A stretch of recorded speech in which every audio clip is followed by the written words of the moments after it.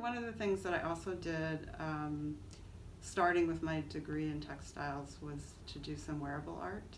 So I've created some pieces like capes and vests and dresses, and then later on I discovered that I could take my photographic work and put it on clothing. So now I have a shirt on that has a photograph that I took in Yellowstone of some of the geothermal water.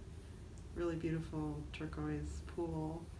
And I've also been able to use the same image on a calendar and the same image on curtains. So there's a lot of different options for products that feature my work. One of the things that I've been really inspired by is the Dagara tradition of West African divination.